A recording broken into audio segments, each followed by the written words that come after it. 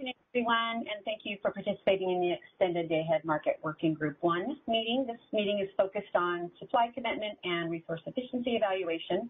This is Christina Osborne from the ISO Stakeholder Engagement Group.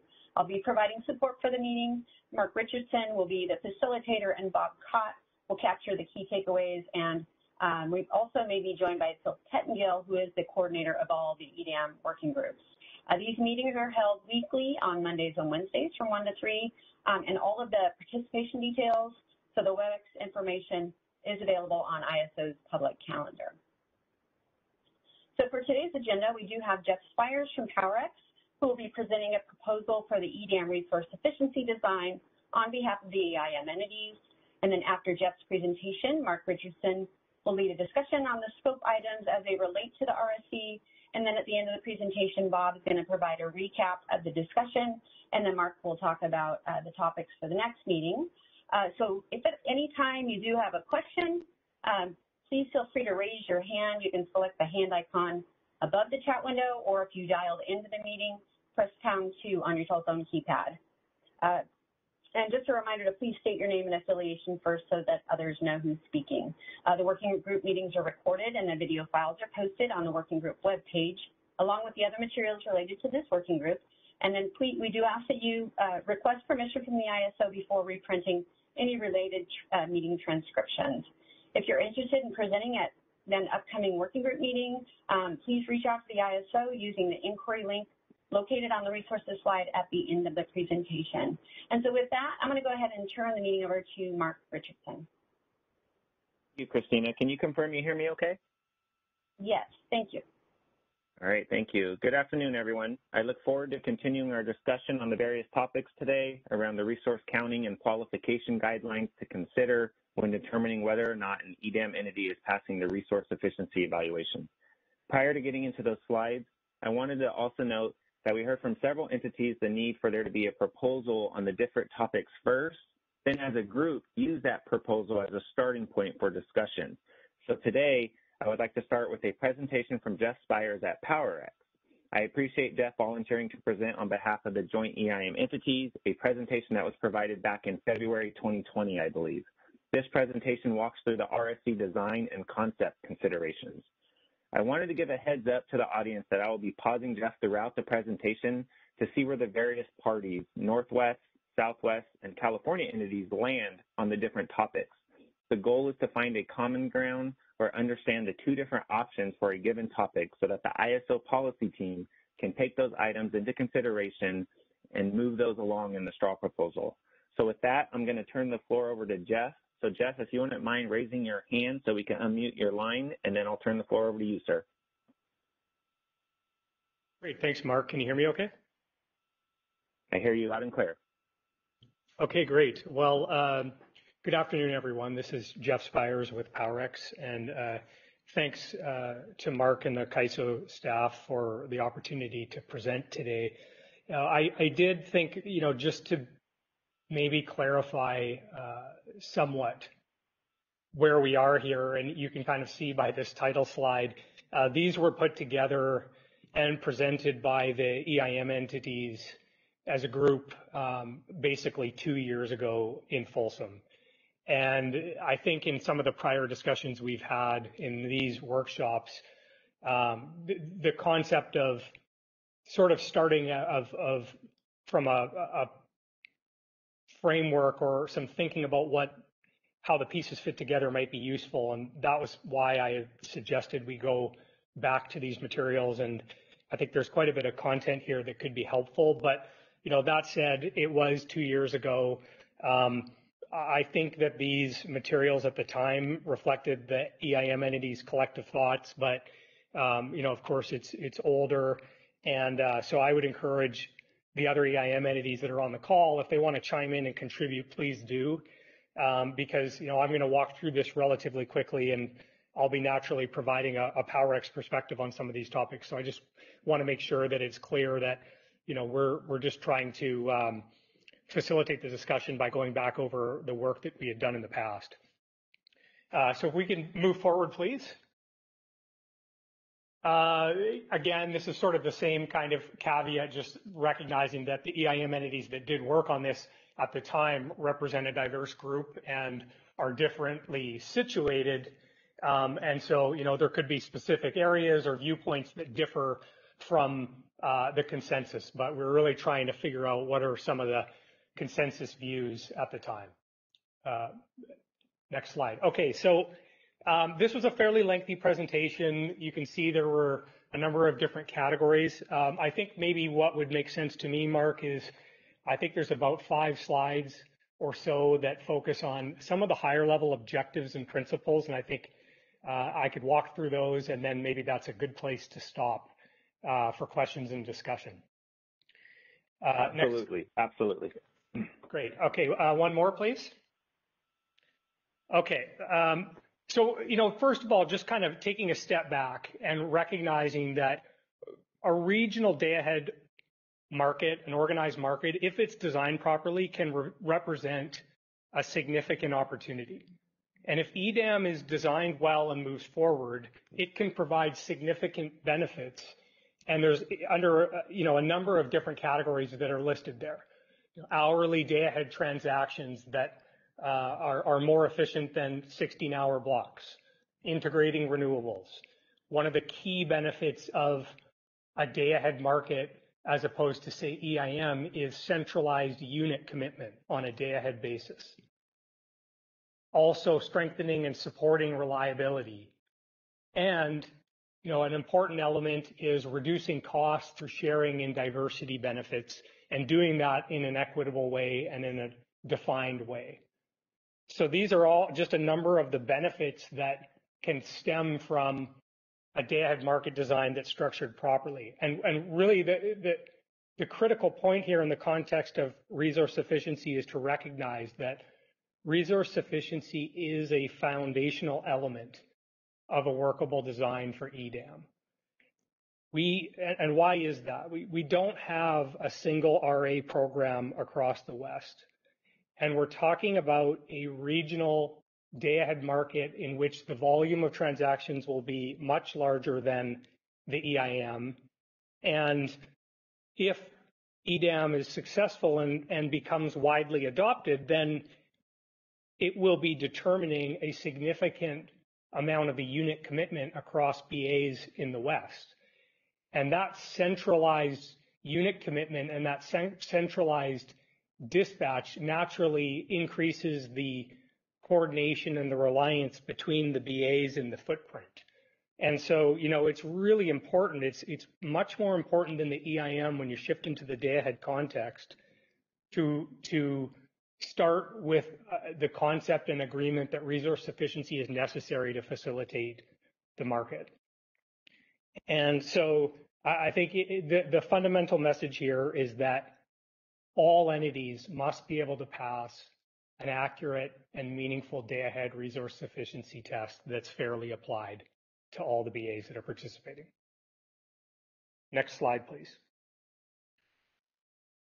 This slide was really trying to add some more, elaborate somewhat on why do we care about resource sufficiency and what are the benefits and why do we need it?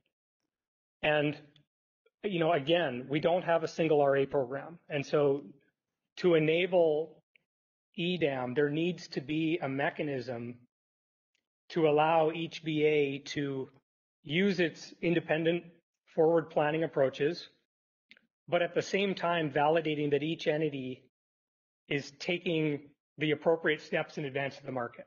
And there's a number of different objectives that we're trying to meet with resource sufficiency. Number one, reliability. If you have a well-designed resource sufficiency test, that is one of the key mechanisms to ensure that each BA, through its forward procurement, is providing sufficient capacity, flexibility, et cetera, to be able to meet load.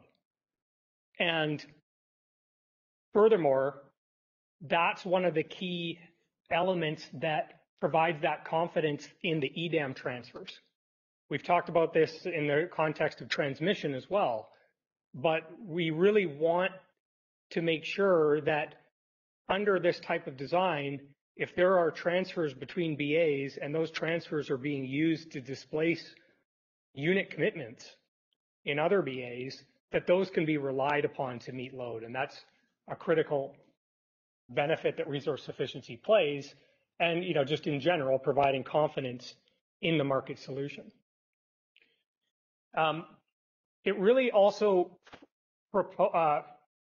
promotes participation in the market and ensuring that the right amount of characteristics are brought to the market to allow for an effective and efficient market solution. So, defining the amount of capacity and flexibility that needs to be brought ensures that you're getting a good dispatch and you have the appropriate quantity of those characteristics available to solve the market efficiently.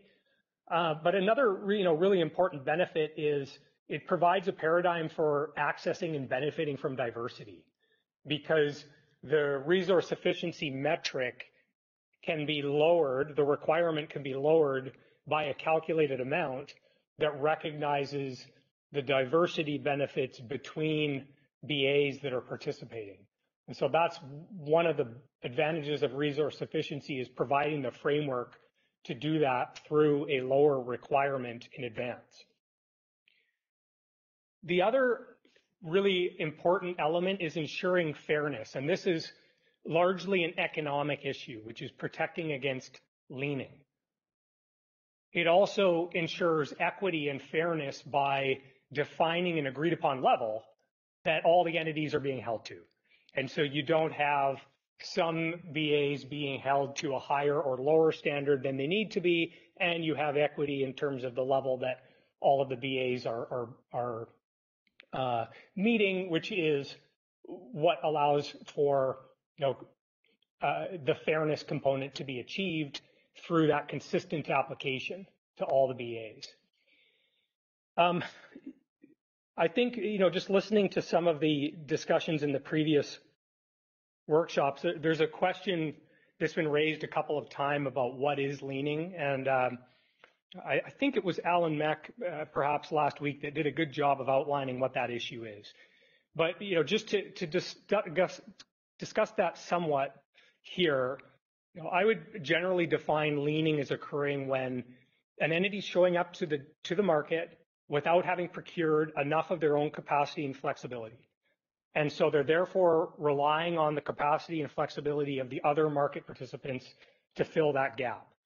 So, conceptually, I think it's a pretty simple concept, but it's really important to recognize in this discussion that the economic consequences of that can be really significant. And I think, we all generally know that solving a capacity shortfall is generally a longer-term challenge. Perhaps you're building new resources, or you're contracting on a longer-term basis, on an annual basis, or on a seasonal basis. And so, absent having an effective resource sufficiency framework, the opportunity to not take those steps and instead lean on the market to solve your capacity shortfall can represent a significant cost savings.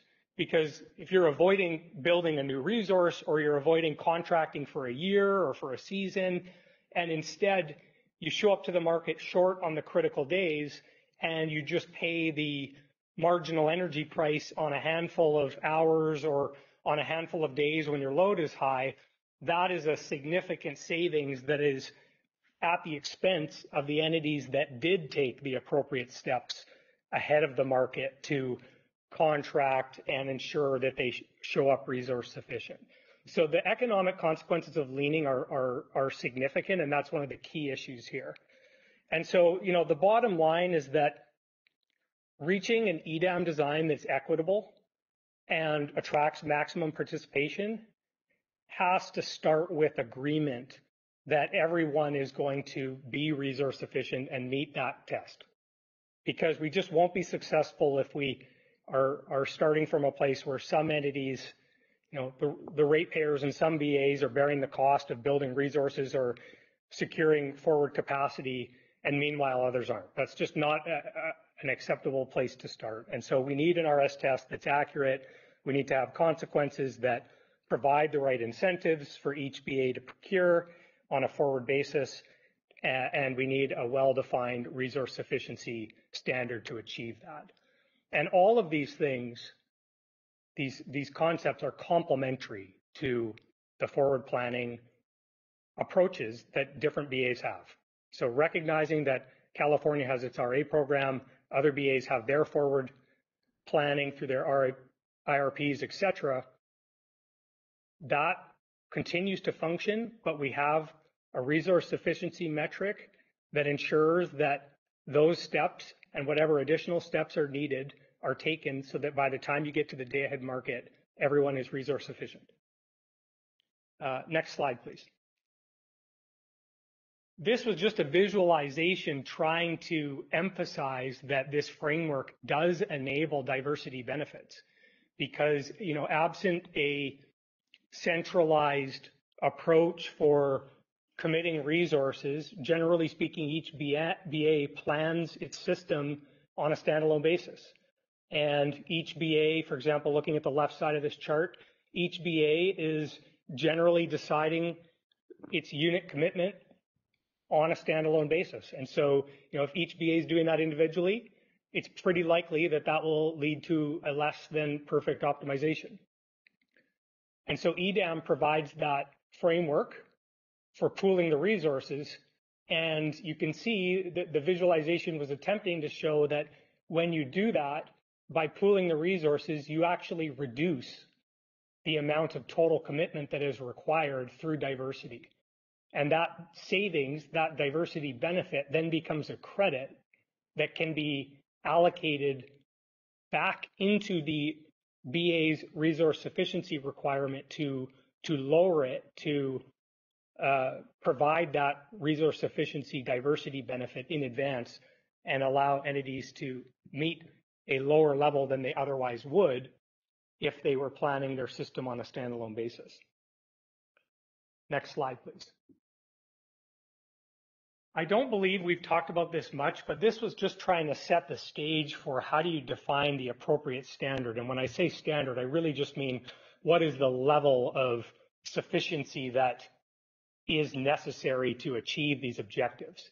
And so the graphic at the top was trying to illustrate some of the trade-offs that would be made between a somewhat lower standard versus a somewhat higher standard.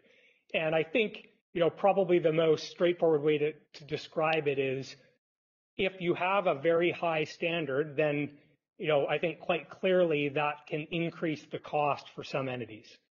Those entities that don't have already have the resources to meet that level would have to secure additional resources, and that could add to costs. Whereas, looking past cost, there's a lot of advantages of the higher standard in terms of, you're more confident in the reliability because you have more resources. There's less risk of leaning as there's more supply being put into the market. There's more diversity, et cetera. So really, I think what this comes down to is a trade-off between costs and these other objectives associated with reliability and ensuring that there's enough supply in the market. And I think, while we haven't defined that clearly, one framework for thinking about this would be, working backwards, which is first, let's consider an acceptable level of reliability for the EDAM footprint as a whole. Because as we've talked about a few times, being confident that the market is reliable is critical to allow entities to really rely on the market solution for unit commitment. And so, gaining the benefits of a day-ahead market requires confidence in the solution. So starting there and saying, well, what's an acceptable level of reliability to achieve that seems like a good place to start. And then working backwards from there to say, what would that translate into when you apply it to each BA so that when the test is formulated, each BA is providing an appropriate share of the total requirement. And again, with the expectation being that the requirements that are ultimately determined should be lower than the standalone calculations because of that diversity benefit. Next slide, please. So I think maybe this will be the last slide, and then I think stopping for some discussion would be good.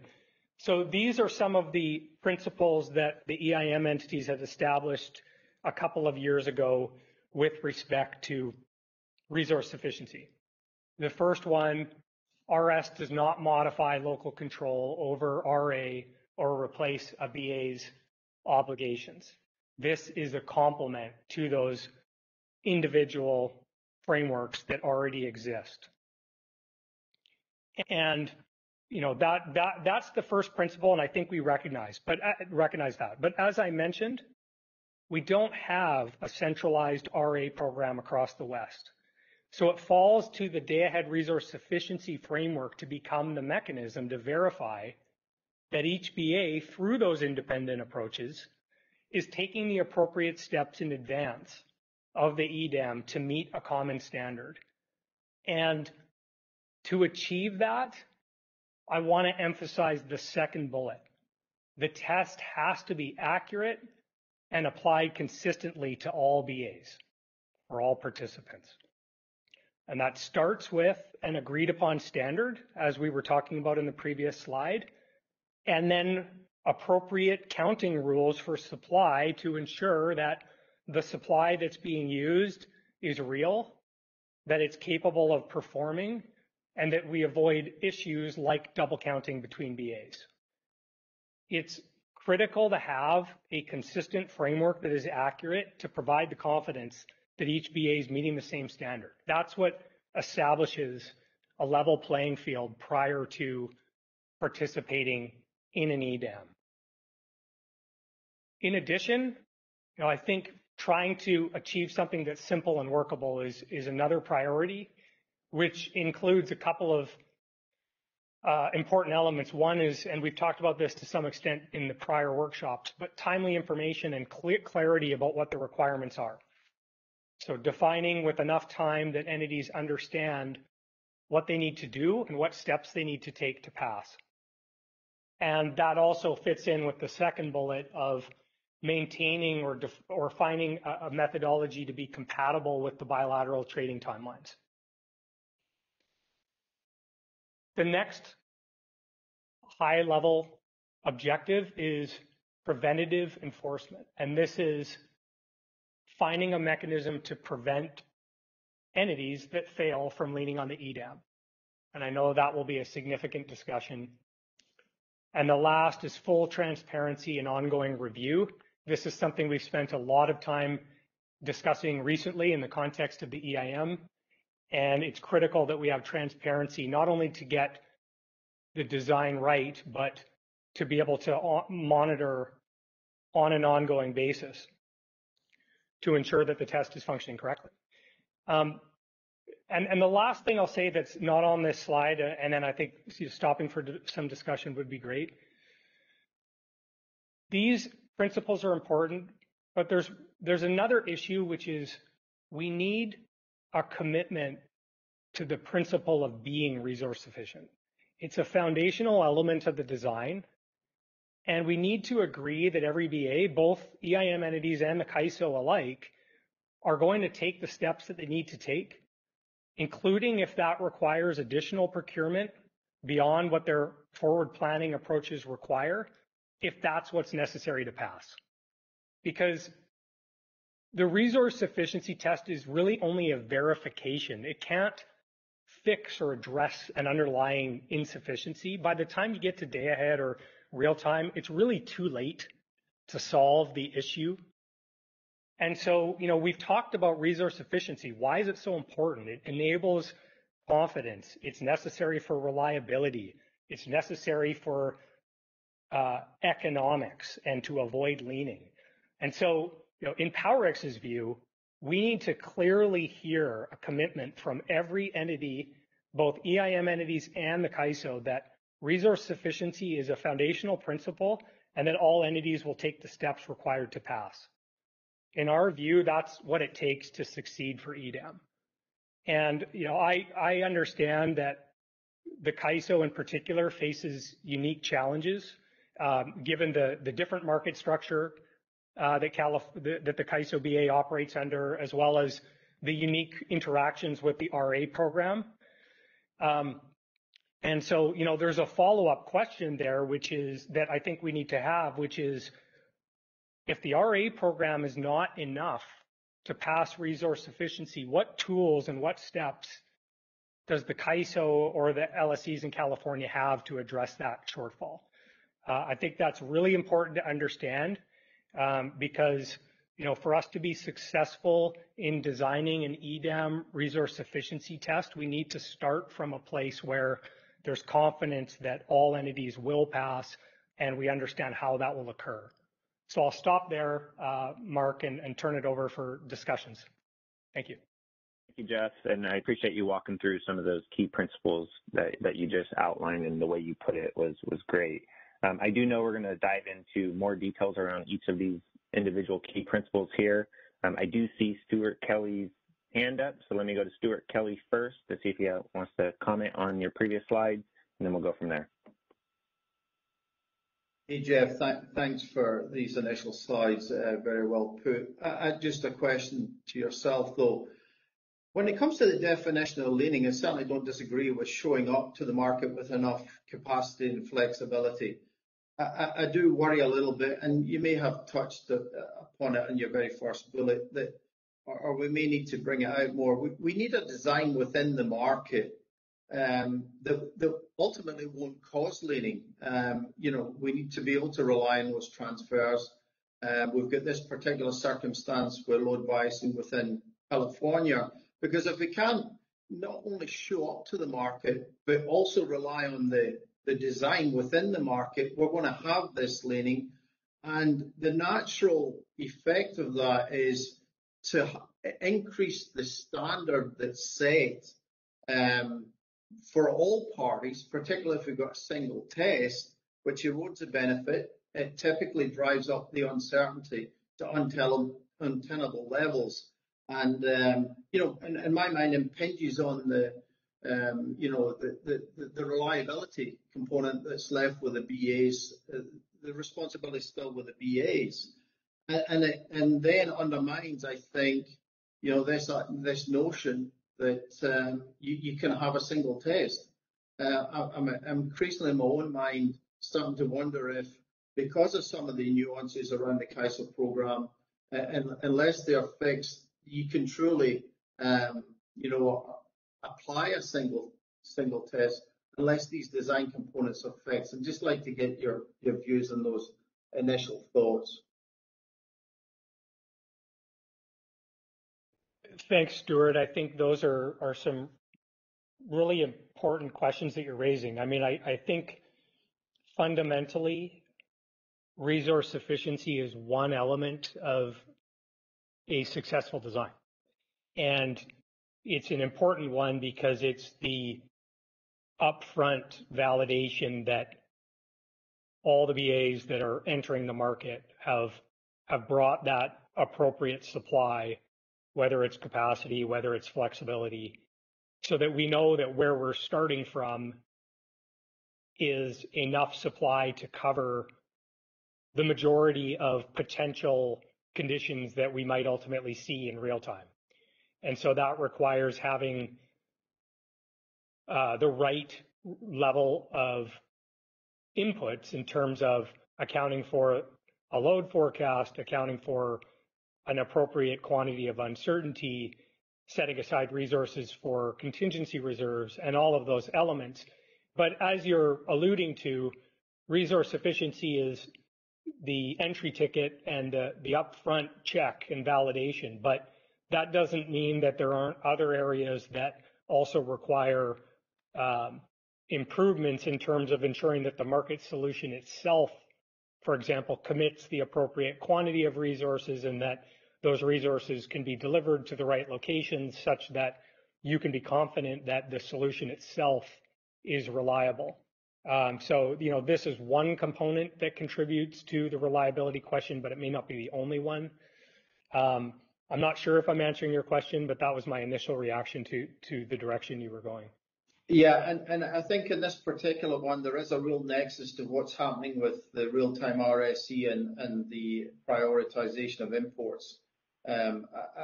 I really feel that we need some clarity so that we get a better solution here for EDAM potentially, because my real concern is, absent that, you end up with a higher standard. That's a real concern to me. And then it also undermines, in my mind, the ability to cure. I mean, I understand there should be a market mechanism to cure, but there should be a fair and equitable price. But if you have a potentially flawed design, then you may not get that kind of fair and balanced outcome. So thank you. Yeah. No, I appreciate your response to that, Jeff, and Stuart, for your comments. And, for the real-time RSC, I want to table those conversations for a different forum. But I want to see if Danny Johnson wanted to, from the ISO, wanted to respond to some of Stuart's comments before I move to Steve Kearns. Danny, you may have to unmute your line, or there you go. I hear you. Yep, go ahead. I was double muted. Thank you. Yeah, so I guess responding directly to Stuart, I think we would agree that getting the uncertainty right to give confidence is really important. Regarding the real-time RSC, I think the concerns that were identified in that venue somewhat go away here since it's 1 day ahead schedule. That's more trying to blend a centrally procured market with bilateral markets in a real-time time frame. But I think going a little bit farther back to something I heard Jeff say that I was hoping to get a little expansion on. I thought I heard you say that BAAs must commit to take steps beyond the procurement that they're making in their RA programs or IRPs to meet the RSE. And I guess if I understood that right, I think it's a little concerning because one of the principles we're entering into this in is that the EDAM, including meeting the EDAM RSE, shouldn't modify the state or local control over long-term RA planning or integrated resource planning. So did I understand that right? Thanks, Danny. I'm glad that you asked that because you did hear that right. And the way I would characterize it is, it's one thing to say that the EDAM test doesn't modify those forward programs, whether it's California's RA program or some other, whether it's an IRP or some other approach. But that doesn't mean that those forward frameworks will be enough to pass a well-designed day-ahead test. And it's common, I would say there's many BAs or multiple BAs whose forward planning IRPs, for example, don't leave them in a position where they would pass a day-ahead test. And they will have to go out and forward procure, and that's what they do today to pass the real-time test. They will supplement those longer-term processes with forward contracting to make sure that by the time they get to the application of the test, they have secured enough supply to meet resource sufficiency. And what I'm saying is that that's exactly the same for California, where this test and the design of the test is a complement to the RA program. But if the RA program is not sufficient to ensure that the CAISO BA has enough supply to meet the test, then there needs to be clarity about what additional steps either the CAISO or LSEs within the CAISO can take to address that gap, because we can't have a situation where CAISO just shows up day ahead without having taken those steps up. I don't think that will be successful. Thanks, Jeff. And I'm not indicating or saying that the CAISO as a BAA would look to be resource insufficient in the day ahead. I just want to make everybody aware that was a principle that passing the RSC shouldn't dictate those IRP and RA programs. And I guess I'm a little concerned because this is going to eventually get into the preventative enforcement conversation, that we don't have consequences that essentially unravel that paradigm and force entities by their participation in EDAM to or moves the control out of the local regulatory authorities for the forward procurement. Well, I think this is a really important conversation to have, Danny. So I appreciate that you're raising it, because it's really getting at the crux of the issue, which is we know the challenges with the RA program, and we don't see the path from an RA program that doesn't leave CAISO in the position to pass a test. How do we get from that state to a day-ahead test in which the CAISO can pass, unless there are other steps, whether it's expanded backstop authority or some other framework. We don't understand how we get from point A to point B. And I think that's really a critical element of this discussion, because it really comes down to what I was saying before, which is, do we have the commitment from the CAISO and from all the others, all the other EIM entity participants, that we see resource sufficiency as being critical and that we will pass a common standard? I think that's fundamentally the commitment that we need to see.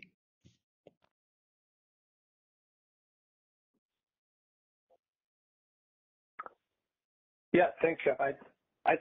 I agree that all BAA should come to the EDAM resource sufficient. So I think we can agree on that. I'm really concerned that you're starting to point this in a direction that maybe the EDAM RSC takes all of the contracting that happens in the bilateral timeframe and moves that out of the bilateral timeframe and assumes that all entities enter into the EDAM absent the ability to bilaterally contract. Like, I think this principle is important, and I think one of the reasons that we're restarting this is because there was alignment on this principle, and it's just that this design shouldn't usurp either the CAISO RA program or any of the IRPs that other BAAs are operating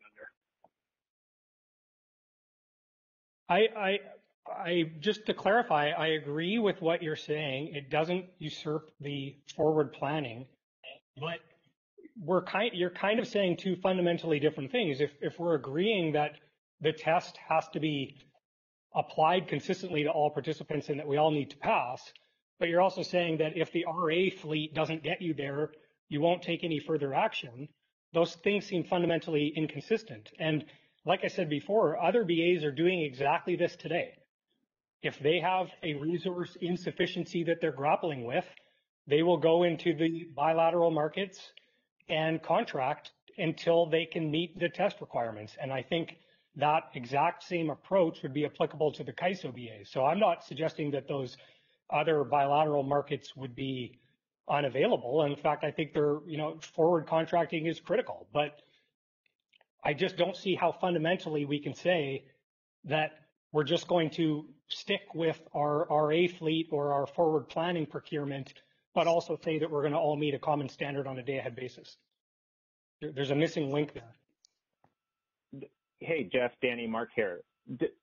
Will this level of detail naturally get worked out when we define that requirement, to the extent we get common consensus on what that looks like, and then dive into, the resource and supply counting rules and qualification? Because if it does, I think this is a good conversation, and I agree we need to have it. But, looking at the time, and I know we're going to start getting into, you have a slide, Jeff, on resource qualification and counting. I know the rest of the meeting I'm going to spend on resource qualification and counting. Maybe we pick this conversation back up then. Is that okay with you guys? Mark, we can pick up this conversation, but there may be others that want to chime in. But I would say that this is a fundamental issue. I mean, this is just a question of what are we trying to achieve, and do we have agreement that we will all meet a common standard day ahead or not? And so we can talk about the details, but it doesn't seem like it's that meaningful unless we get past this fundamental core issue. So, happy to kind of move on, but I do think that this is something that needs to get sorted out. Yeah, no, and I made a note of it, so I appreciate that, Jeff. So let me go to Steve Kearns first, and then I'll have you move on, Jeff.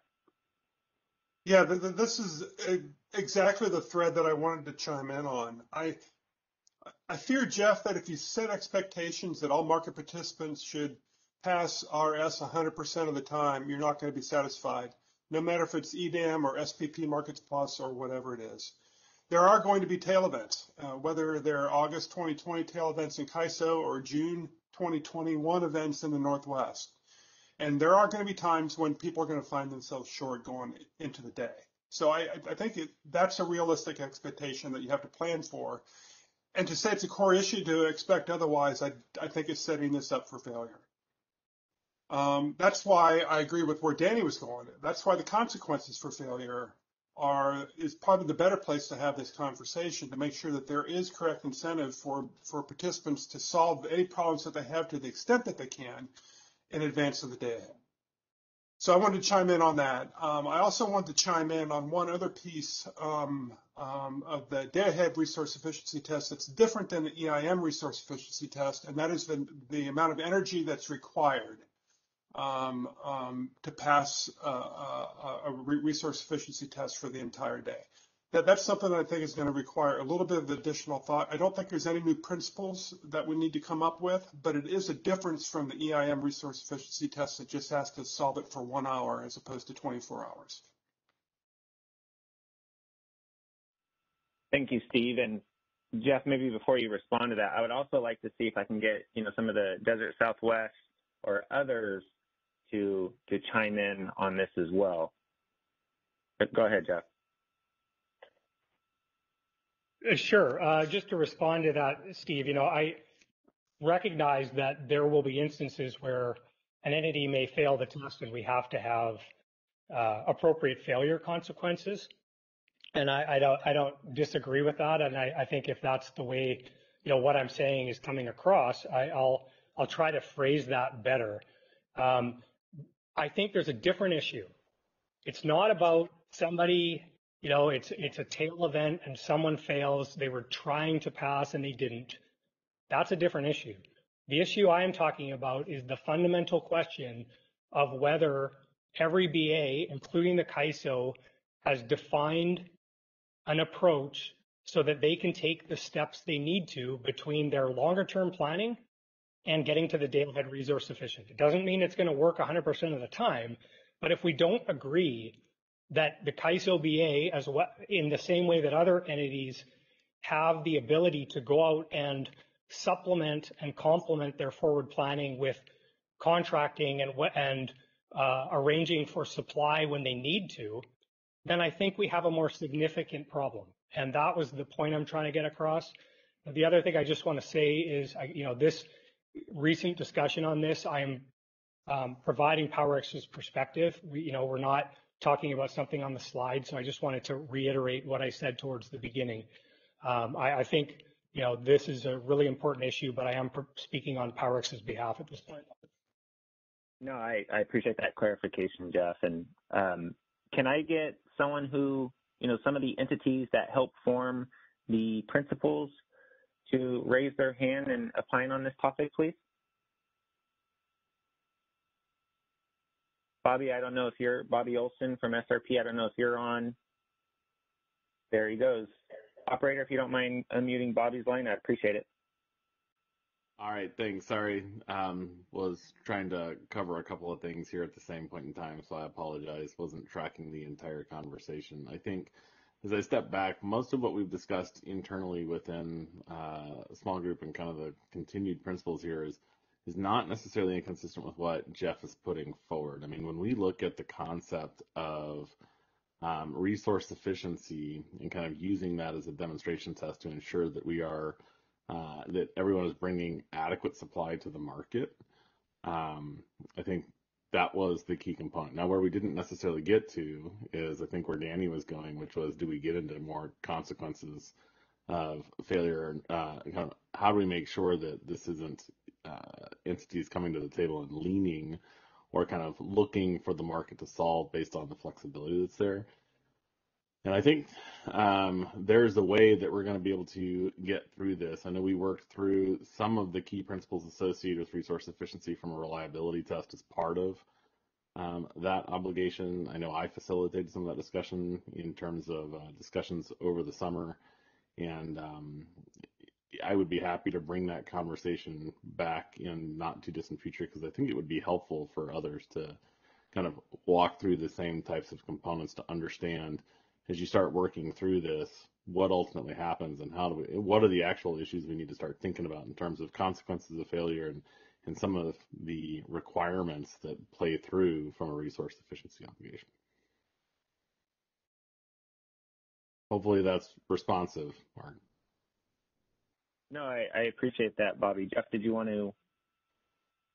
have a reaction to that? Or if not, I could move on to some of the other maybe I can hear from Kathy Anderson, see if she would like to opine on this as well. Yeah, no, I think it would be good to continue to hear from others. Thanks. All right. So Kathy, if you're on, I did not look through the attendee list. If you wouldn't mind raising your hand, or any other individual that was part of that core team.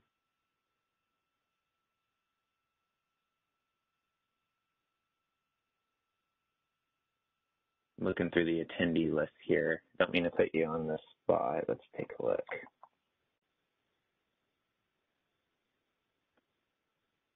I do not see Kathy on. Let's see if Scott is on from SCE. Scott Renzel, do you mind raising your hand and opining on this topic?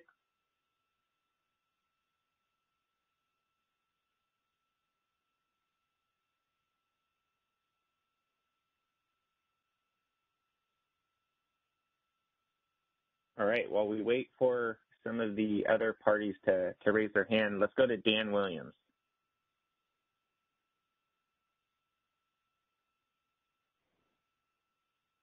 Hey, thanks. Dan Williams from Customized Energy Solutions. Just kind of a question over to Jeff to maybe clarify a little bit, and this might require Danny to weigh in as well. But this reminder back to looking at slides from mid-2020 kind of reminds that we were talking about a diversity credit back at that time. And unless I heard wrong from George the other day, it seems as though that's no longer part of the general setup, or else maybe we're having some semantics issues here. But in my mind, it seems like, and this is what I'm wondering how you comment on, Jeff, that it seems like the size of the diversity credit in a day-ahead sense, and whether that gets applied prior to the IFM or gets applied somehow in RUC as well, that has a large bearing on the resource sufficiency program with regard to reliability. That, kind of the more that you're reducing requirements on the expectation that everyone passes and everyone participates fully, then that seems to lead more towards the principle that you've been articulating. But if everyone is truly being assessed individually, then maybe if they don't pass, they are sort of dealing with their own consequences more, or that gets into a failure consequences issue. But just kind of curious if there could be a clarification around kind of if the concept of a diversity credit, directly applied to the resource efficiency target is still being considered, and then if so, kind of what that, leads to for your thoughts on it, Jeff. Thanks, Dan. I mean, my assumption had been that we would be incorporating a diversity credit into the design because it is one of the ways to achieve benefits through an EDAM. So it seems logical to me that we would want to do that and try to make sure, though, that we've done that in a calculated way so that we're comfortable that the amount of that credit is truly reflecting the diversity that's available. So I think, to your point of if it's the diversity benefit is too ambitious, then it may ultimately start to create a concern around whether or not the remaining requirement is sufficient or not from a reliability point of view. So I think doing that calculation correctly is important. I don't see the diversity benefit versus not as playing a role in the leaning issue. Because, fundamentally, I think the issue with leaning is that, if some entities don't meet the RS requirement, they end up being able to use the supply and the other BAs to fill that shortfall. And I think that would occur independent from the size of a diversity benefit or whether you've incorporated that. But, fundamentally, I think the ability to access diversity is important and one of the reasons for resource sufficiency, but also just for, as we mentioned before, being confident in the market results so that when you do get the market solution, you have comfort that it's something you can count on. And so if you're seeing an opportunity to decommit your resources, you can do that and be comfortable with it because you know that the resources in the other BAs that are supplying the energy to you are going to show up when they need to. So I think these things are somewhat related.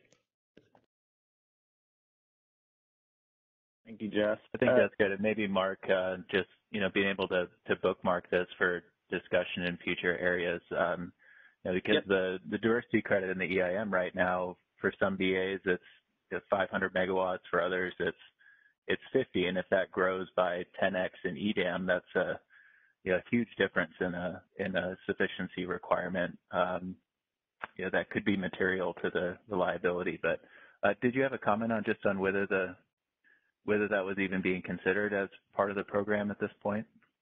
So I was actually going to thank you for that transition, Dan. I was going to ask Danny Johnson from the ISO to weigh in on the diversity benefit, and I believe he has a few more thoughts, and then I'll ask Jeff to move on. But I wrote down everyone in the queue, and I will get to you as we move through these slides. So thank you, everyone, for your patience. Danny? Thanks, Mark.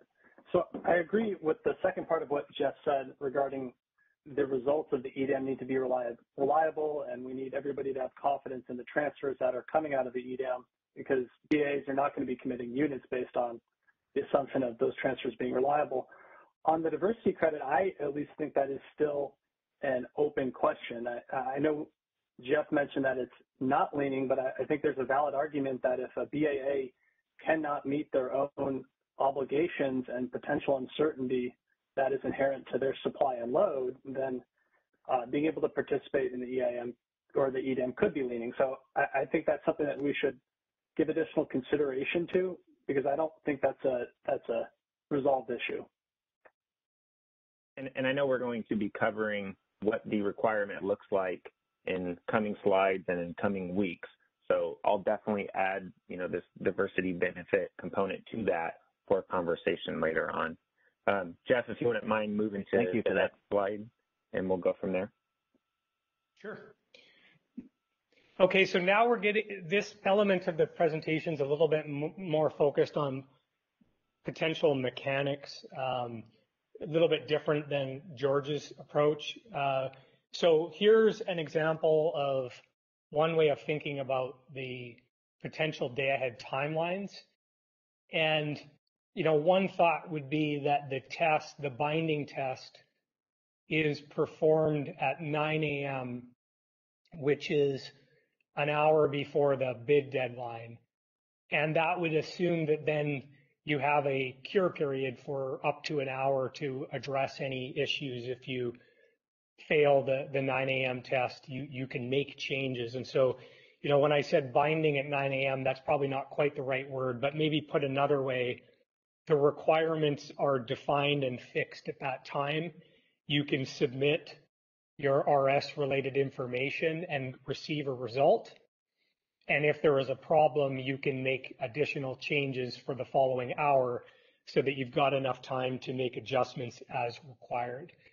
And, this is certainly just one idea. I'm sure there are different timelines that would potentially work, but some of the considerations around when the timeline should be applied and when the test should be applied, I should say, is thinking about the existing day-ahead trading and scheduling timelines,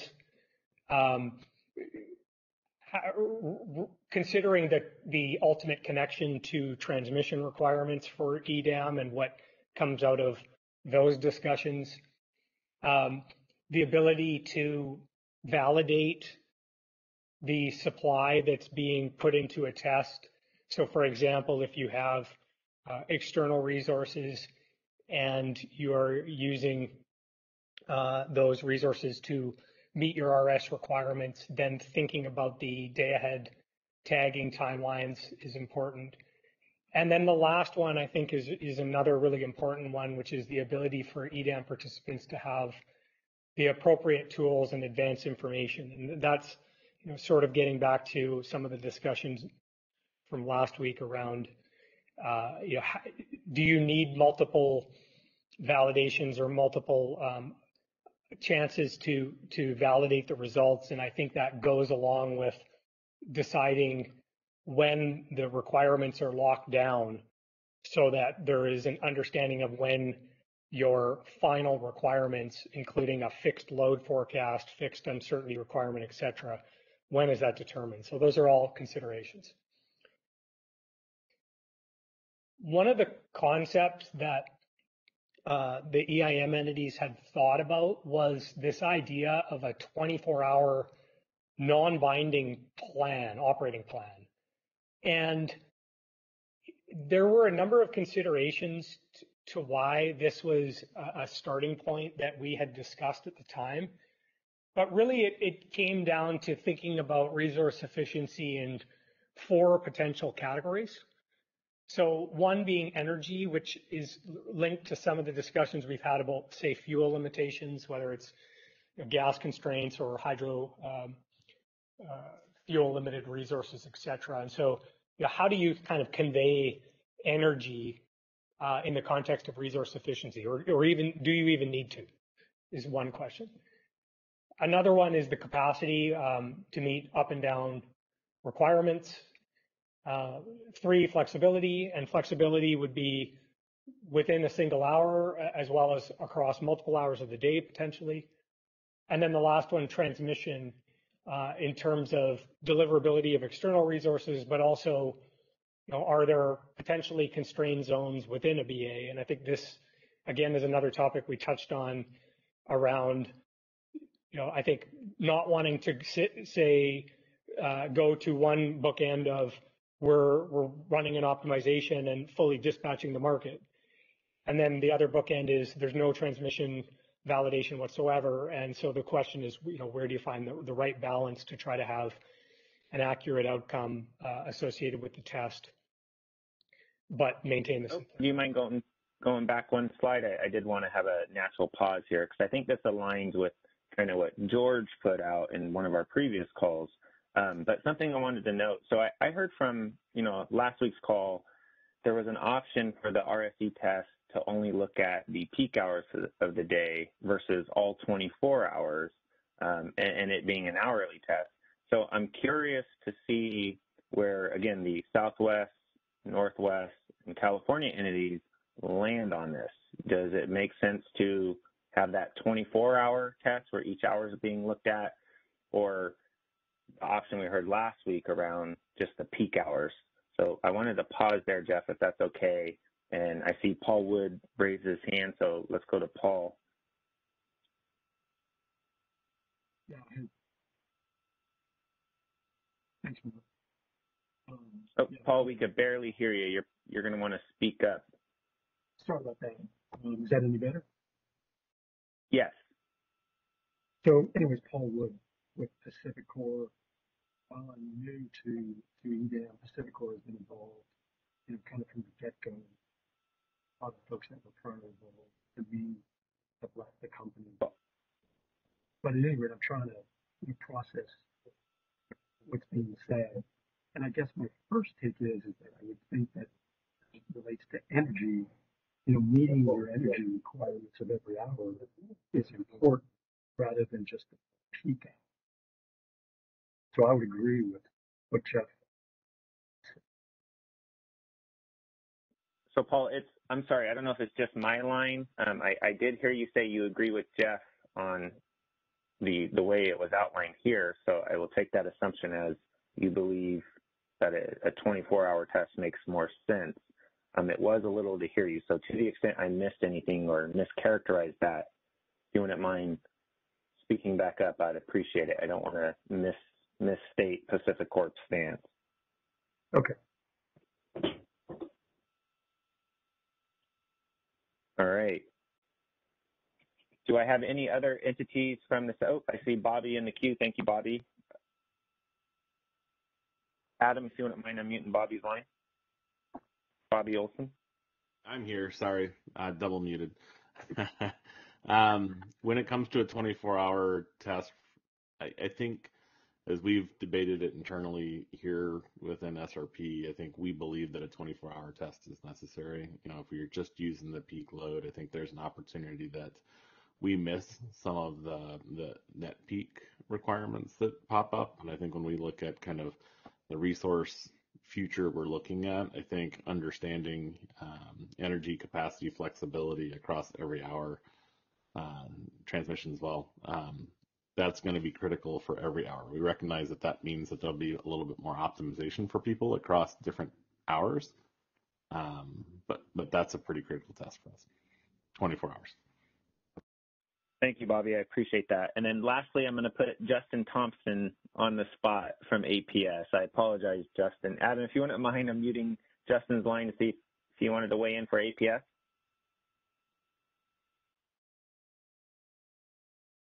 Hello, this is Justin Thompson. Can you hear me? Yeah, it sounds like you're a little bit away from the phone, so if you don't mind speaking directly into it, we'd appreciate it. I got a headset on. Can you hear me better now? Yeah, I can hear you. Go for it. Okay. Yeah, a couple of things. Back to the questions before. At APS, we think it's important that entities are resource efficient entering the day. So that's just an important concept. On the tests itself, I think it needs to be simple and straightforward.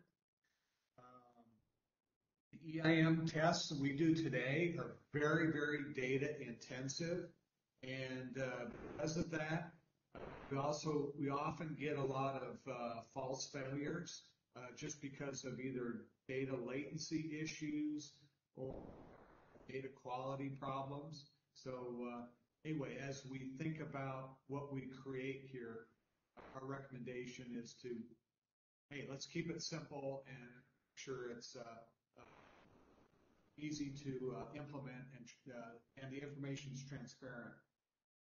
On the diversity credit issue, I think it's a good idea to provide for some form of diversity credit as long as the market is sufficient. So if the overall market is sufficient, then it probably makes sense to help out a BA that may be in trouble on a given day from time to time. And maybe what we do in that situation, instead of cutting them off, maybe there's some kind of financial penalty that we talk about as a failure consequence. Again, it's all discussion. The other thing I noted here, agree with Jeff and others, that the process should not interfere with state RA or IRP programs.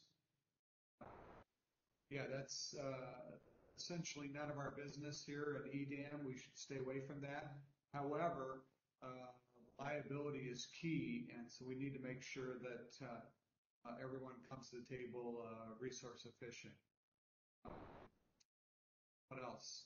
Thank you, Justin. I appreciate your comments. Let me turn to Danny Johnson at the ISO, and then Jeff, I'll turn it back to you to keep us going.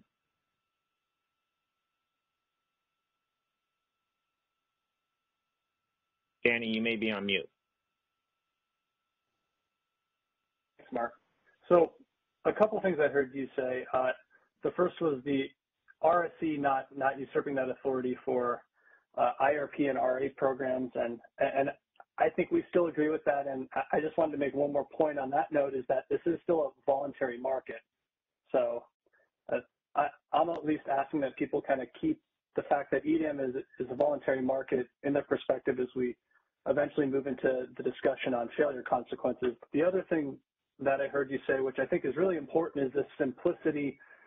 But really, I view this as more of simplicity versus accuracy. I think as you're going to see in Jeff's slides, and then as we're going through the counting rules for the RSC, that this is a direct trade-off. I think that we would all like the EIM RSC to be simpler and easier to engage with, but part of the reason it's as complicated is because the participants as a whole wanted a very accurate test. So as we develop the counting rules for different resources, I just ask everybody to keep that simplicity versus accuracy in mind and realize that the more granular and accurate the counting methodologies are, the less simple and more difficult to engage with this test will be.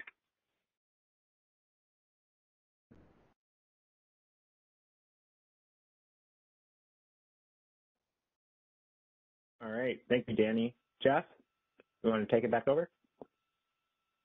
Sure. And I think, that's Danny's comment there is I agree with the last statement he was making there, that there's probably a trade-off there between simplicity and accuracy, and there's going to be multiple trade-offs, but trying to find the right balance where we feel good about the accuracy, but we still believe it to be simple enough that you can interact with the test. You know what your requirements are. You can plan to meet those requirements. Those are really important elements of the design as well.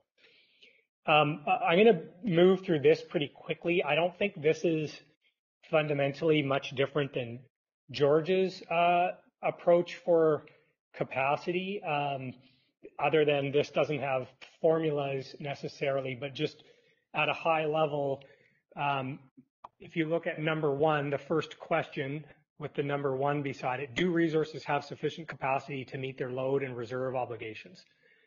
And so essentially you would be evaluating whether or not you had enough capacity in a particular hour to meet the net load forecast, as well as any uncertainty and your operating reserve requirements. Where I think the thinking that we had at the time differs a little bit from George's approach was we were contemplating this idea of non-binding energy schedules. And I think it'll become more clear on a future slide, but essentially what we were thinking about was a 24-hour plan where you have your resources and they are laid out by their capacities, but then you could basically enter in an energy plan. So it's kind of a theoretical schedule. It's not binding in any way. It's not reflecting the market dispatch, but it would just be a way to show how you would use your portfolio to balance your system from hour to hour. And one of the reasons I think we were going down that road was you could visualize it in a spreadsheet. And in fact, it's probably something that most BA operators would typically be doing today, where you would look at a spreadsheet, you might have the 24 hours across the top, you'd have your resources, and you'd start figuring out how you would deploy them over the course of the day to meet all the different constraints. And so it seemed as though that kind of basic concept would be one way to start with, to define a resource sufficiency test that is being applied on a 24-hour basis rather than hour by hour. Next slide, please.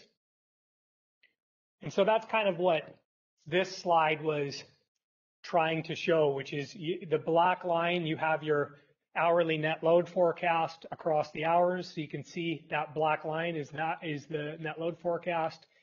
Then you have some band of uncertainty around that net load. So you can see there is that shaded blue area both above and below the net load forecast, and that's generally representing the uncertainty. And then the gray shaded area represents your contingency reserve obligations, which you need to have resources for, but are probably more of just a nomination. They're not part of the optimization necessarily, but one way or and maybe they are, but one way or the other, you're just accounting for your contingency reserve obligation through the test.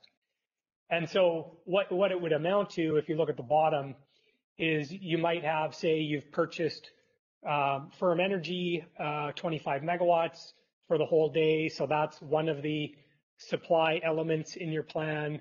Then you have a couple of resources, resource A and B, and you shape those resources across the day to show how you would meet your hour-to-hour load.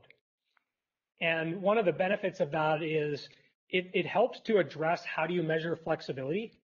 Because if you think about what that's doing is when you're putting together that plan, if you look at the red box at the bottom, it's requiring that you sort of show how are you deploying resource A and B across, in this example, hour 16 to 20, how are you ramping those resources to be able to meet that net load ramp? So the structure of this approach naturally deals with hour-to-hour flexibility because you're having to put in these schedules.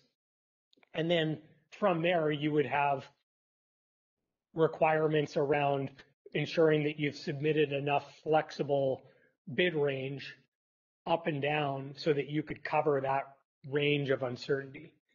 So this is pretty different than what George had presented before, but again, we at the time were thinking that a 24-hour plan was something that was easy to understand and that someone that was generally used to, setting up a BA and trying to figure out how they'd meet their load would likely already be doing something similar to this anyway. And so it would make some sense to try to do something that's intuitive. Next slide, please. So again, I think I just said all these. It's trying to keep it simple, but trying to also balance that with being effective. Saying, show how your portfolio is feasible. How do you deploy your resources? Pretty similar to what we might do today. And if it was this simple, I think it would be one way that you could have an interface that entities could submit a plan, see their resource efficiency status, and have those results. And you wouldn't need to worry about a whole bunch of official timelines, say, for advisory tests, because the structure of the test would allow you to just kind of submit your plan and validate it at any point. Next slide, please. Changing topics slightly, but one of the, some EIM entities more than others, but one of the priorities I would say was, to the extent that it's possible or practical, not holding entities that have passed the day-ahead test to another real-time test. And with the thinking being that if you have appropriately planned for uncertainty in a day-ahead time frame, then you should have already covered the majority of situations that might occur in real time. And so, it could be that a more straightforward, simplified resource efficiency test would be necessary in real time, particularly just to validate that the entity hasn't changed their portfolio in a way that undermines the initial result that they received day ahead.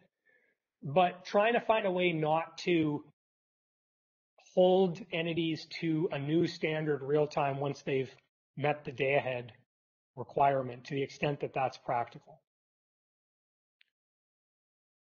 Next slide. Okay, I'll stop there, Mark, and see if there's more discussion. Yeah, so if we don't mind, for the EIM real-time test, Jeff, that's actually one of the scope topic items that we are going to dive into here in the coming weeks, so I'd like to hold off.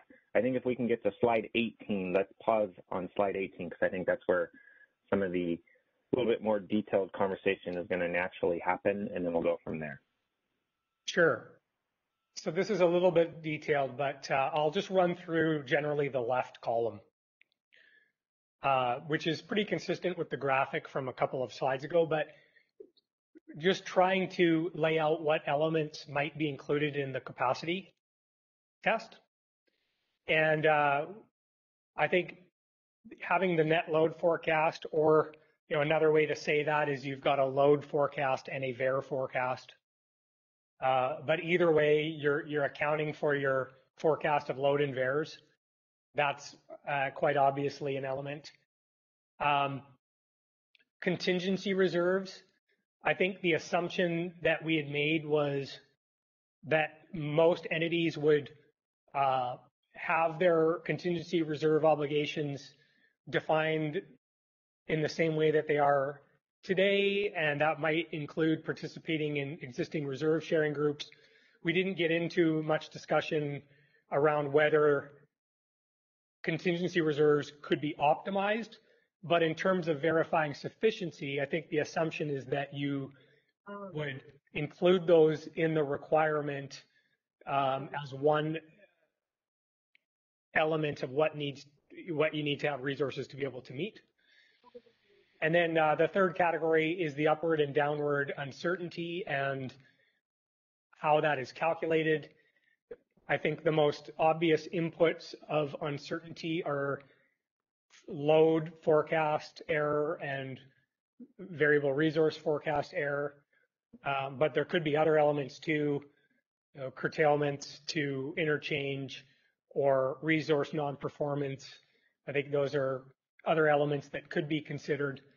But certainly the one area that would need to get improved relative to today is to ensure that those calculations are reflective of the actual system conditions that are being forecast. So, as opposed to some of the challenges with the EIM approach and the histogram approach, you would have a better mechanism to forecast uncertainty. And then the last one is one that is a new opportunity, which is looking at something called a replacement reserve. And the thinking there is whether there would be another reserve type that's probably more of an informal reserve type, which is, entities today, when they're planning their system, have to think about what happens if they have a real-time forced outage. And contingency reserves can be used to address the first 60 minutes of a real-time outage, but then after that 60 minutes, it's up to the BA to figure out how to replace that outage. And so the question is, or the opportunity is, could you also try to pool a new reserve type, this concept of a replacement reserve, where the whole footprint would plan for some amount of additional capacity through the test and through the optimization that then would be available to be called upon for periods after that 60-minute contingency reserve window. So that was something for discussion. So anyhow, I'll stop there, Mark, and turn it back to you.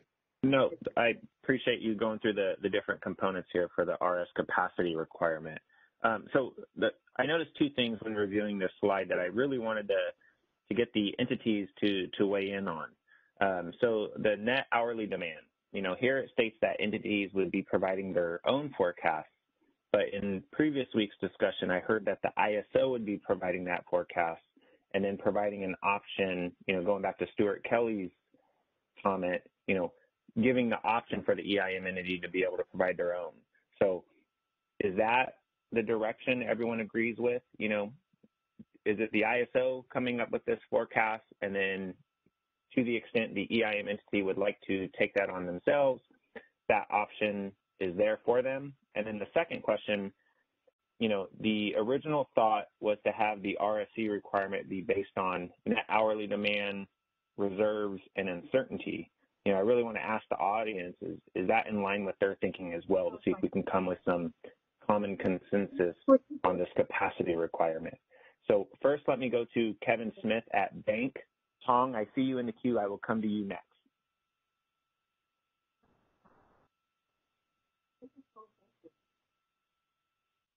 So Adam, if you wouldn't mind unmuting Kevin Smith, I would appreciate it. Kevin, don't forget to. Oh, there you go.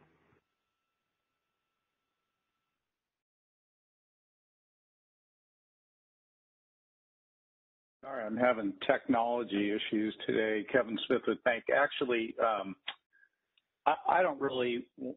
I have a opinion on the first. I think that from Bank's perspective, we want the best forecast, and so I think having the optionality is fine. But may very well turn out that it's best that the entity itself has the forecast. So, again, what we're looking at is trying to get the best forecast, not, necessarily either or. And in some instances, it may be one or it may be the other. I know in EIM at the early inception, there was, a problem with the ISO's forecast for certain entities related to wind and other things. And so there was kind of a convergence between the entity's internal forecasts and the CAISO, and they reached, something that actually worked. And so I don't think it's just an either or proposition. What I wanted to, and I will also just going back would say that a bank is supportive of this hourly and not just a peak type process. So, providing hourly forecasts just because of, significant hydro and other things within the bank footprint, it just makes more sense that way. Thank you, Kevin. I appreciate your comments. Adam, let's unmute Tong, and Tong, if you can chime in on the net hourly demand question I had, as well as the requirement itself being net hourly demand, reserves, and uncertainty. Yeah, for load forecast, I agree with Kevin. I mean, theoretically, I think it would be good for the ISO to provide load forecast, because at the end of the day, the ISO will do its operation using ISO's load forecast. But I agree with Kevin that recently we see some negative load forecast, so load forecast accuracy needs to be resolved. I really want to comment on the uncertainty here. I really like the graph that Jeff provided earlier, which shows that the RS evaluation is based on the load forecast and net short, and is assessed hourly. Yeah, that's consistent with what I thought would be a good way to do it. I also agree with Mark, your early comments that we should separate the RS capacity requirement for the day ahead and RS capacity requirement for the real time. I think these are two different things. Now, I see the uncertainty in description column, third row. There are 4 bullets. Load forecasting error, variable resource forecast error, interchange curtailment, resource non-conformance, performance. I think all these 4 bullets has to do with the real-time capacity requirements, because these uncertainties are disappears at 9 a.m. According to the graph that Jeff showed earlier, I agree that at 9 a.m. The ISO has all the information, the final information to do this assessment, still giving the participants in an hour to make any corrections. At 9 a.m., everything is fixed. I don't think the load forecast will change between 9 and 10. The transmission is fixed, even if there is any curtailment, or if there is any planned outage between 9 and 10, that will not be considered by the IFM, integrated forward market.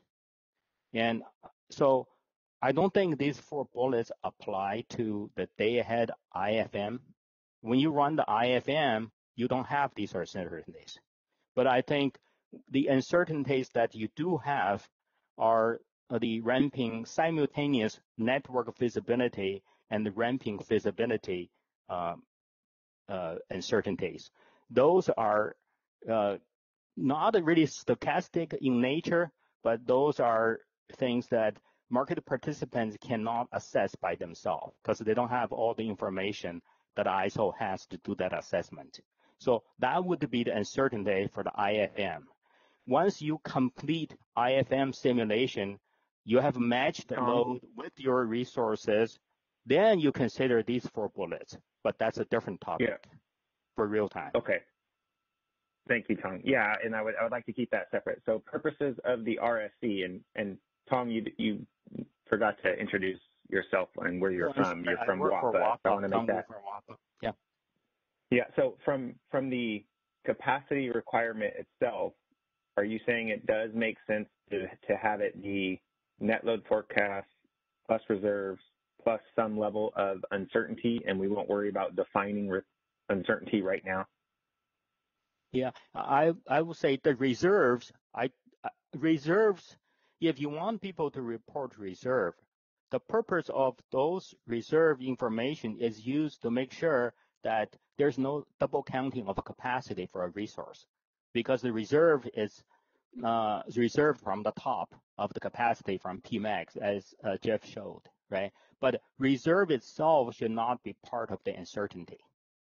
The uncertainty to me, the only uncertainty I can think of are simultaneous network feasibility and ramping feasibility.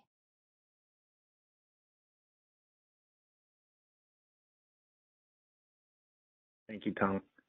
Paul Wood, I saw your hand coming up and down, and then I'm going to go to Danny Johnson at the ISO, see if he wanted to weigh in as well. Adam, if you wouldn't mind unmuting Paul Wood's line. I don't know if he's having issues raising his hand or not. Hey, thanks, Will. Paul Wood, Pacific Core. I guess my thoughts on the wind forecast. Hey, Paul, I'm sorry, it's really hard to hear you. I don't know if your headset's having issues or if it's not appropriately connecting. Yeah, let me take a pause.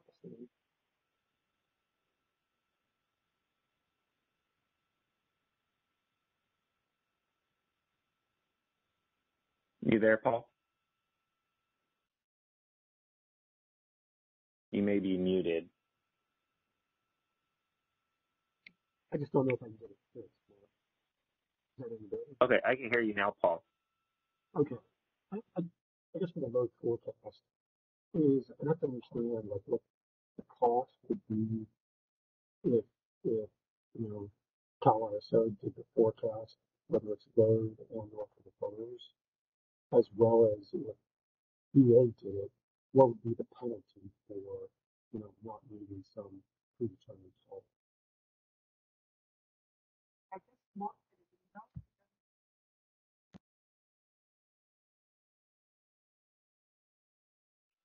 Danny, did you want to weigh in? I'm still struggling to hear Paul, and I'm not sure if it's on my side or everyone else's. I know his question was related to the load forecast. Sure, Mark. I think I heard a lot of different stuff from Kevin, Tanya, and Paul that I can try to comment on. To Kevin's point, I think we would agree that we want the most accurate forecast to be used in the EDAM RSC, and then eventually in actually clearing the day-ahead market or the day-ahead market's RUC. So I think that the perspective we're coming at this from is ensuring that the most accurate forecast is used, but also ensuring that there's kind of a consistent or baseline methodology in how those forecasts are derived so that one entity couldn't gain an advantage from having an inaccurate forecast that tended to under forecast, for example. So I think we have alignment there.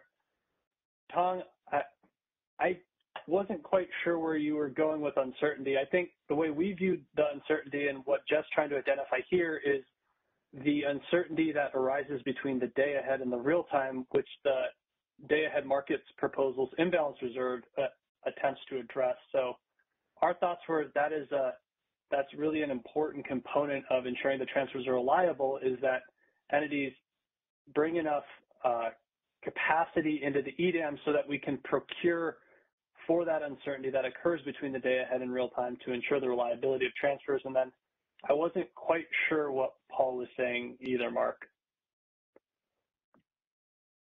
Thank you, Danny. And Paul, I apologize. It is hard to hear you, so I will chalk that up as technical difficulties. So what I've heard is, a few state that it may make sense to have EIM entities have the option to provide their own forecasts. And I haven't heard any pushback on what the capacity requirement would be comprised of. Let me go to Stuart, and then we'll move on, Jeff, to the next slide. I appreciate everyone's patience. Stuart? I think I would benefit when it comes to the 4 bullets around uncertainty, just to better understand how we're proposing to calculate that before opining on, whether they should be included or excluded. I'm more concerned about the actual calculation itself, given some issues we've had historically with RSC.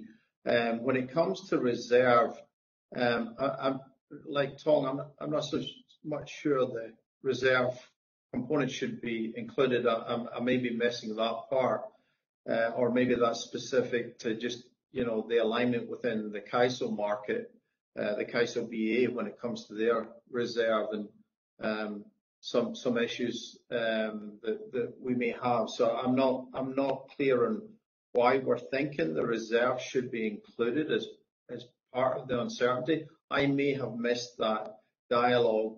Yeah. And then, just lastly on the providing the forecast, I think there needs to be some measure at least or to comparing the day ahead to the actual, irrespective of who provides it, and making sure that, you know, as it pertains to an uncertainty component, there isn't the ability to, you know, potentially lean by providing an erroneous forecast and not having it covered through uncertainty. Okay, so you're looking for some type of accuracy threshold potentially. So I think for the reserve component, you know, given, you know, the RSC, you know, again, we're looking for EDAM entities to be reliable heading into day ahead. Danny Johnson from the ISO, did you want to weigh in on Stuart's reserve comment? Yeah, I think this gets back to, Stuart, what you highlighted, and I think what Tom was highlighting. There is an advantage to making sure that each entity brings reserves sufficient to meet their own reserve obligations and ensuring there isn't double counting. I think there's a number of ways which these reserves could be shown. They could just be self-provisioned, and there could be bid range on units that can't be optimized that would be held back for reserves. I think there's the potential for the EDAM to provide intra-BAA optimization given a preset target for reserves even. Our idea is simply to ensure the eventual reliability of these transfers, that each entity should have the necessary reserves going into the EDAM. Okay, got you. Yeah, I'll await, you know, further details and those ideas. Thank you. Thank you, Stuart. All right, Jeff, I'm going to turn it back to you. I appreciate it. Thanks, Mark. You know, I just add, I think what I agree with the way Danny was characterizing that. I mean, just as a kind of simple numerical example with respect to contingency reserves, if just, for example, the load, let's say the load in BC is 7,000 megawatts for an hour, you know, we might have a 500 megawatt contingency reserve obligation.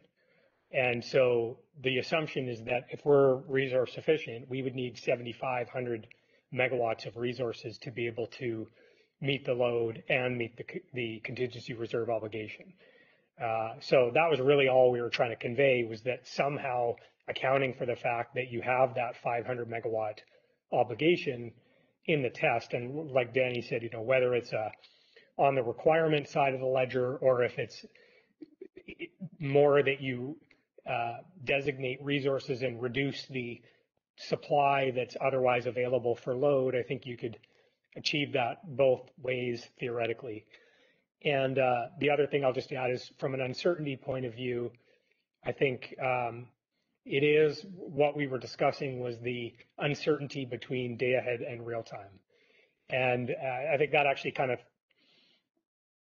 goes to this slide pretty well. So, you know, this is just thinking about flexibility, but it also touches on uncertainty, because as I mentioned before, if you're planning a 24-hour, creating a 24-hour resource plan, and you're entering in how you would schedule your resources, at least theoretically, to meet your hour-to-hour load, in doing that, you're naturally covering your hour-to-hour flexibility requirements, because you're showing how you would actually deploy resources over, say, a 3 or 4 hour period, what have you. So you're capturing that need or that requirement for multiple hours of flexibility just by the design of a 24-hour plan. And then the remaining flexibility requirements would stem largely from the uncertainty. And like I just mentioned, we were thinking of that uncertainty as the day ahead to real-time uncertainty, so that when you perform the day ahead test, you are validating that there's enough supply under a range of real-time conditions. So if your real-time load comes in high or your variable resources come in low, you've got supply to balance those forecast errors in real time.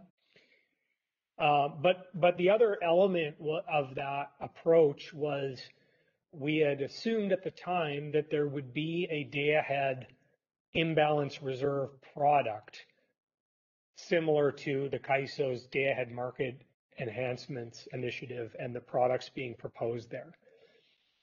And so what that would allow for is each BA has a resource sufficiency requirement, and that requirement includes an uncertainty component. But then when the market is dispatched, those uncertainty requirements become market awards for imbalance reserve. And so you could have an efficient dispatch of resources, including resources in other BAs, receive market awards to carry the reserve needed to cover uncertainty in a different BA. So we all enter with sufficient supply as part of that resource efficiency metric, but then the optimization takes all those requirements and redistributes them according to the efficient dispatch. And now you may find that your resources in your BA weren't the ones that received the dispatch for imbalance reserve. It was some other resource in another BA because they were more cost effective. And at that point, then your resources essentially freed up from having to cover your own uncertainty because it's being covered in a more efficient way from another BA instead. So there was a connection we saw between accounting for uncertainty in the test and making sure the test is robust, but then also enabling a optimization of how that uncertainty is then carried through the market solution into real time. The only other element that we thought was worth raising at the time was, which is a little bit different probably from the imbalance reserve product as it's currently being considered, but is just recognizing that some amount of uncertainty that you may be anticipating day ahead will become more clear or will materialize in advance. And what I mean by materialize is just that, let's say you have 500 megawatts of uncertainty on a day ahead basis in your load. You might find that by the time you get into the operating day in real time, by 9 or 10 in the morning, you can now recognize that your load's coming in high. You're not likely to be surprised at the last minute that 500 megawatts of load just appeared in the peak hour. It's probably going to be something that's going to start trending that direction earlier than that.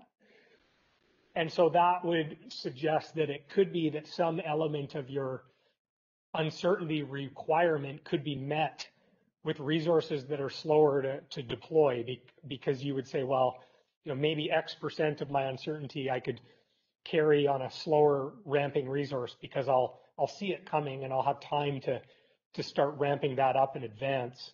I don't need to have, say, 15-minute flexible resources to cover that entire uncertainty between day ahead and real time. So that was just another consideration that we had thought about. Next slide. Jeff, and maybe before we move on, I believe Danny Johnson raised his hand, and I'm not sure if it was in reaction to the slide or his previous comment. Danny? Thanks, Mark. No, it was in reaction to that slide, Jeff. Thank you. I think you've really highlighted the important interaction we see between the CAISO's EDAM effort and the Day-Ahead Markets Initiative. I think a lot of the more nuanced discussion that you have in that slide is the exact policy and design that we're trying to work through in that initiative. So I think this aligns with the thinking or the design that we're pursuing, but for additional details on the Day-Ahead Market Initiative, I'd refer all interested stakeholders to that parallel process. I'd also like to note that we plan to go live with the Day-Ahead Market design at the same time as EDAM to allow for this type of uncertainty to be addressed between day-ahead and real time. So thanks for highlighting this for us. All right. Thanks. Back to you, Jeff. I think I may have already mentioned this, but another important element in terms of accuracy and defining the requirements so that they're not too high or too low, and that we're confident that they're reflecting system conditions is to find a better solution for calculating uncertainty relative to the EIM method. And I know that this is something that is coming up both in the context of the EIM resource sufficiency test and the flexible ramping refinements. But regardless of the forum, I think just the point is we really need to find a way to ensure that if we're accounting for uncertainty of renewable resources, that's done in a way that's consistent with the expected conditions. So, for example, not being forced to carry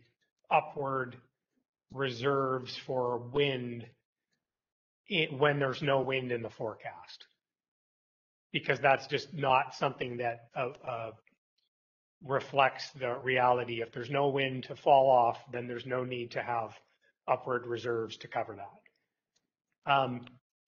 We also touched on before that an accurate resource sufficiency test probably needs to look at what are the uncertainties that might arise after the day-ahead solution.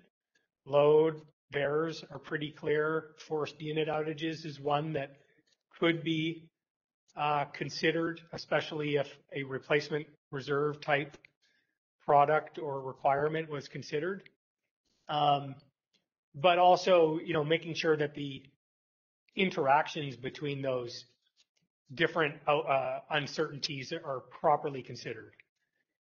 And that's just really reflecting the idea that you might have a probability of your load coming in higher than expected. You might have a probability of your VARs coming in low. You might have another probability that you lose an outage. But you can't just add up each of those independently. Your requirement will be too high. You have to find a way to recognize that the chances that all of those things occur at the same time is more unlikely. And so just thinking through what calculations are necessary to get that uncertainty right is something that's important. And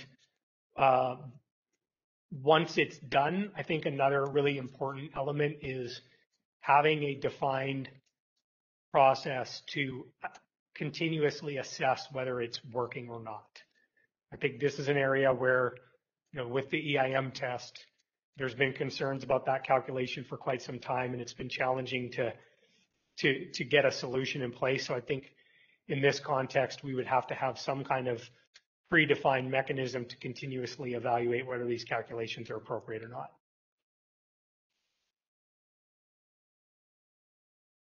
So Mark, I'll stop there and see, do we want to take more questions or comments? So we're at 2:46, Jeff. I'm going to give you another 4 or 5 minutes. So maybe we get into qualifying supply. I think that will be a natural stopping point for today's discussion, given that, the slide deck that I had prepared for today was getting into some of the qualifications for supply, and then we could pick up Friday morning's meeting on just that topic and start focusing on those details. So I will let you continue on slide 22, pause there, ask a few questions, and then maybe turn it over to Bob to kind of recap today's discussion, and then we'll close out. Okay.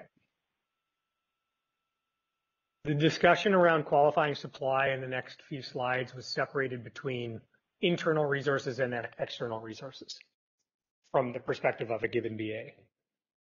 And so looking at internal resources, the concept was internal resources need to be capable of performing when they're dispatched, and that whatever quantity that is being used to meet RS requirements should be realistic and reflect the true operating capability of that resource. And there could be a number of reasons why that value is different than its theoretical maximum, and it might be fuel related, it might be that there are ambient derates or outages or other restrictions, but just the concept being that we want to find a way for this to be realistic and not just use the nameplate or or what happens to be in the master file, but find a way to accurately reflect resources.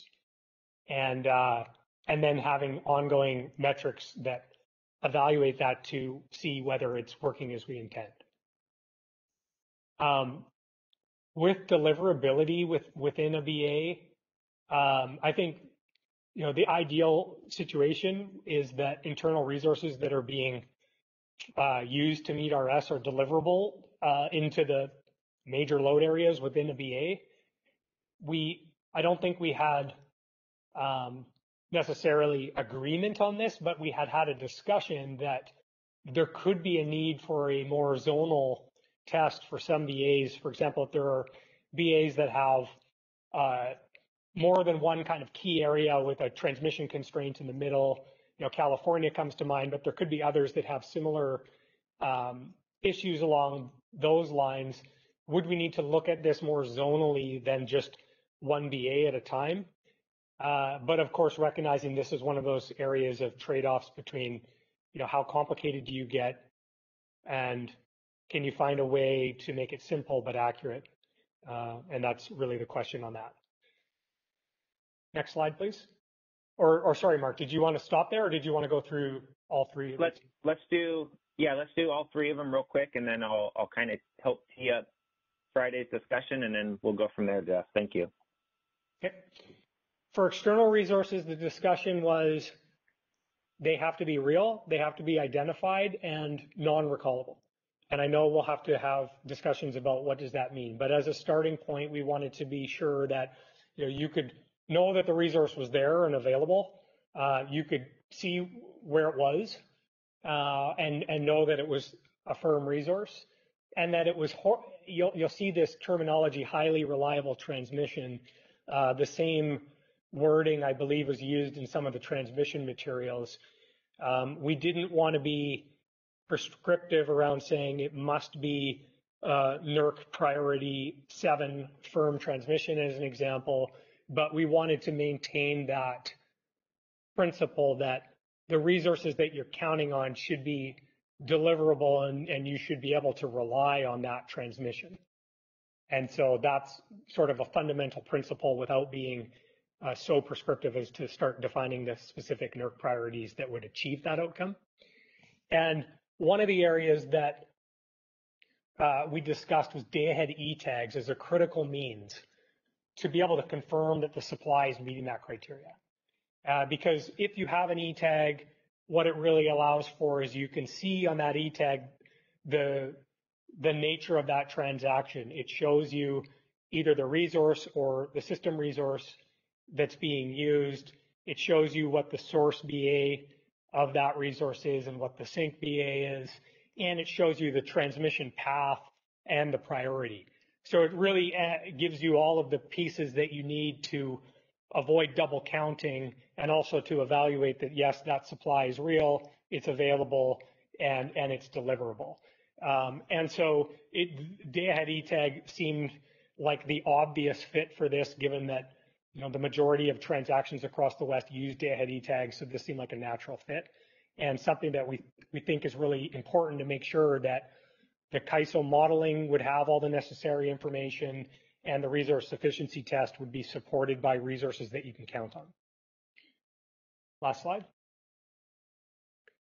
This gets into some more details of how do you fit tags and some of the issues around timing of tags with doing a test in the morning. I'll just go through this very quickly, but there were a few different categories of transactions that we have thought of. One, bilateral transactions between EDAM entities or EDAM participants, imports that are coming from outside of the footprint, and then intertie bids to the extent there's CAISO and or EDAM intertie bids, which is something that has been discussed in some of these workshops. And so we may need to have different requirements that would fit different categories. If you're looking for a way to validate these types of transactions in a sufficiency test, how would you do that? And I think the first type, firm energy transactions, basically, a bilateral transaction for energy, probably the most straightforward to verify because E-tags are submitted by 3 p.m. and it's pretty clear if an E-tag doesn't show up that it wasn't tagged and something went wrong there. So those transactions maybe would be validated even if the E-tag wasn't submitted at the time of the day ahead RS test itself. You'd know that it was coming by the end of the day and it would give you a means to evaluate that. The other one that's listed as type 2 is more complicated, which is bids. If you are looking at intertie bids, it's not necessarily clear whether or not that bid has a resource behind it or not. And this is something that has been an issue in the past in the CAISO markets. And so in those cases, when there's no clear means to validate whether or not that bid is supported by a resource, in those cases, it might be that the E-tag is submitted up front before the test is performed. And then that gives that verification of if someone just submits a bid that it's actually supported from a specific set of resources in a BA, and that you know where the transmission path and what the transmission path is and what the associated transmission reservations are. So that's the end of this section. I know we probably don't have much time for comments, but I'll stop there, Mark. Perfect. Thank you, Jeff, and I appreciate you kind of closing it out in the way you did. So, I know we are just starting to kind of get into discussions on what resource characteristics should be considered, if any, keeping in mind we're trying to keep the RSC simple and, it's not intended to, air quote, run a market prior to running a market for EDAM. So something I want everyone to think about and come ready to discuss on Friday, is what constraints or limitations, energy limits, what characteristics should we be thinking about to consider so that these resources are accounted fairly, they're not being overly credited or underly credited, counting towards one's RSC? Should the energy bid itself simply represent these limitations? A few slides back, there was the deliverability assessment. We talked about the test not taking into account transmission constraints. So let's be ready to discuss that. And then lastly, on external resources, reading through the principles, EDAM was to take into account and not impact others' RA or IRP programs. So the first thing that pops in my mind is, the WFPP Schedule C transactions. How does that fit into the RSC and whether or not those should be accounted for and accredited accordingly? So those are all things that I would like everyone to think about and come ready to discuss on Friday. I really want to thank you, Jeff, for your time. I hope this proposal and your walkthrough really help level set and spur some of the thinking and conversation for the stakeholders. I know I learned quite a bit, so I appreciate it. For there, I wanted to pause and turn it over to Bob Cott to see if he can quickly go through what we covered today, and then we'll go ahead and adjourn. All right, Mark, can you hear me okay? Yep, go ahead, Bob. All right, good, yeah. Well, I think there was a lot of discussion about the principles and definitions around our resource efficiency. I won't dive into all those details as those are pretty much spelled out on the slides. I just want to kind of go over some of the key comments and questions that came up. There was some talk around the leaning in the market and some discussion that resource efficiency is fundamental design element to ensure market will have capacity and energy to meet reliability. And around that topic, there seemed to be kind of an open question about the fact that our resource efficiency should not alter RA programs or state planning of resource adequacy.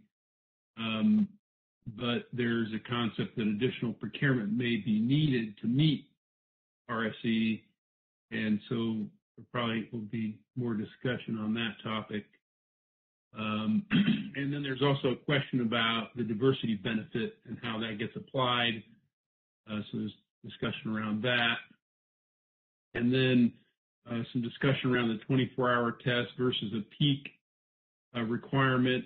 There seems to be some consensus that a 24-hour test seems to make the most sense. And then there's some discussion around the concept that we be have simplicity, but also we need to have accuracy. So we need to find a balance between those two concepts. And then regarding the forecast, seemed to be consensus that the most accurate forecast is preferred. And so it might, and I think entities seem to agree that it needs to be an option that entities have ability to use their own forecast, if that might mean that was the most accurate one. And then I, finished off with these requirements discussion, which I think will continue on Friday. Perfect. Thank you, Bob. I appreciate the recap. Did you have something else to add? I'm sorry, I didn't mean to cut you off. Oh, no, that's it. That's it, Mark. Thanks. All right, perfect. Thank you. And again, thank you again, Jeff, and everyone's participation today. Great dialogue, great discussion, and I hope you have a great rest of your afternoon. And I look forward to talking to you on Friday.